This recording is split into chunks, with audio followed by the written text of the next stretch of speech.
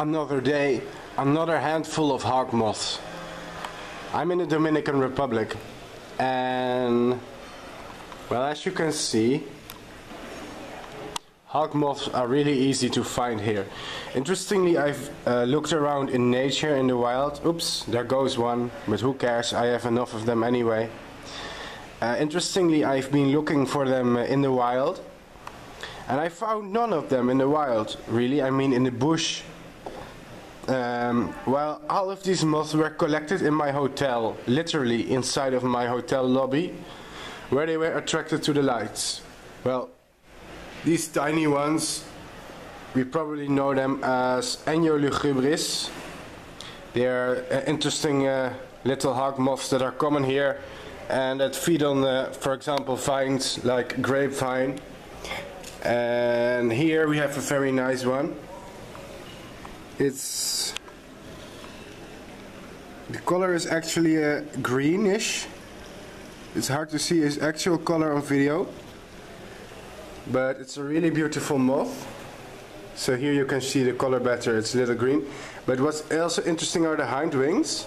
I hope I can show you the hind wings before it flies away. I mean, it's probably going to fly away now. Ah, there we go. Did you see the red on the hind wings? They're bright red with blue. Sorry, buddy. Yes, did you see it? Beautiful. And this is the Amorpha fasciatus. Yeah, sorry guys, I'm wearing my swimming trunks. I mean, I'm on vacation after all. Oh, there we go. Did you see that hind wing? It's flashing them as a warning, don't touch me. It's a harmless moth, but these kind of defense mechanisms are common.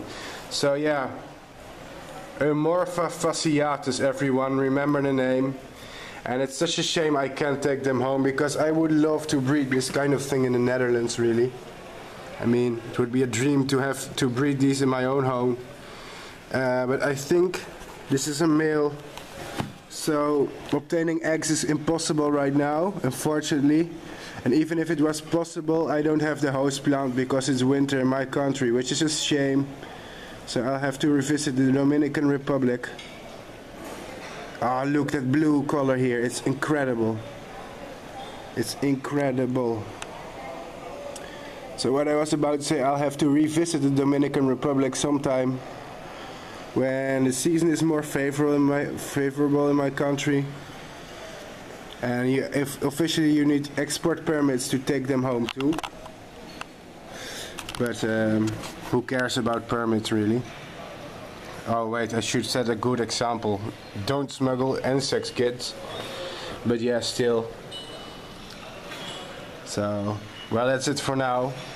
Maybe I can show you another shot of the hind wings. I mean, at some point it's going to fly away. So, yes. Beautiful, really beautiful. So thanks for watching, everybody. And until next time.